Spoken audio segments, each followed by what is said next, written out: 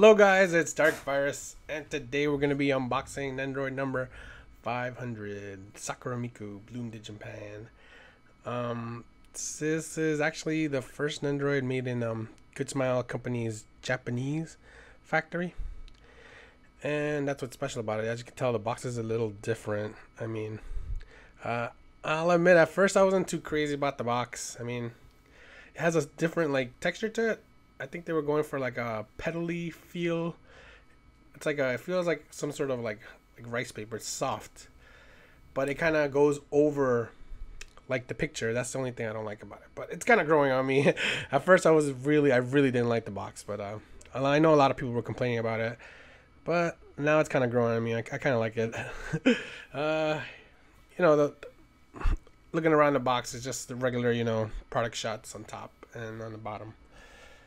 The only thing is, like I said, it has that texture to it, which feels nice. It also has this made in Japan seal thingy, I guess, for the ones that are made in Japanese factory. And now we're just going to crack it open. See, it's a regular standard Nendoroid box in here. As you can see, there's a little more plastic in this box, though. You can see, I guess that's part of it being number 500. Regular instruction sheet in English and in Japanese. Yeah. Also, the insert has a nice little, Sakura petal background, which is nice. I think it'll be nice for pictures, which is awesome. It's always nice when they include that type of thing.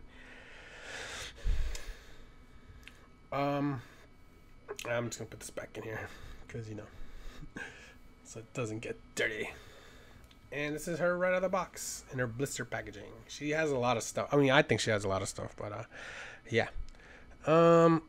She comes with, her regular Nendoroid stand and extra peg. She has a holding bottle. I think that's sake she has in her hand. But yeah, she also comes with this little like tiny, I don't think it's a soccer flower, but it's just a little flower. Or actually, it might be a soccer flower. She also comes with this little tiny cup for her sake, which is super cute. It's starting. And she also has, this arm is actually for holding the bottle of sake on her other hand. So she holds it with both hands. It looks pretty cool once you have it set up. And she also comes with her braided twin tails.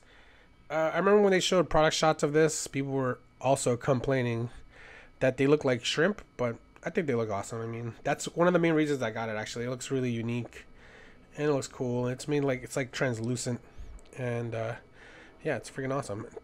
2 sets of twin tails, which is freaking cool.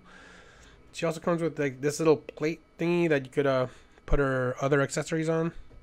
It actually reminds me of this thing that Snow Miku came in with one time. Strawberry Snow Miku, but then she also comes with a leg for those sort of jumping poses, sort of. And her little facey. I don't even know how to describe this one. I feel like almost every Miku has this, but yeah. She also comes with this. One of my favorite ones is this like little blushy face. She kind of looks drunk, but yeah.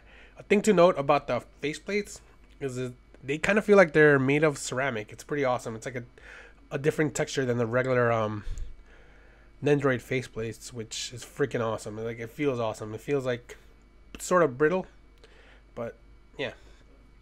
The hands are just holding hands for holding various things. And then this is her out of the package. She looks freaking awesome. As far as I can tell, there's no paint defects or anything like that. And she looks freaking awesome.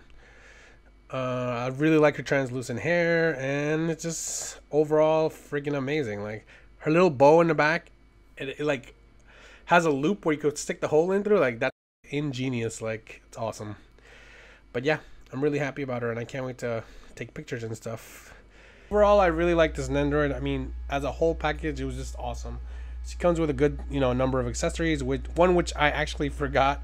I don't think I recorded. I don't know what happened, but her little stick with the little ball thingies. I'm not sure what it's called, but they usually have it at festivals and all this other stuff. But yeah, I forgot to film that for some reason. But yeah, her faceplates feel freaking amazing. her box is, you know, pretty unique, and you know, two sets of twin tails and pretty good amount of options for displaying. So I'm really happy with her, and let me know what you guys think if you got her. What do you think of her box? And like, comment, and subscribe, and stay tuned for the review. Thank you guys.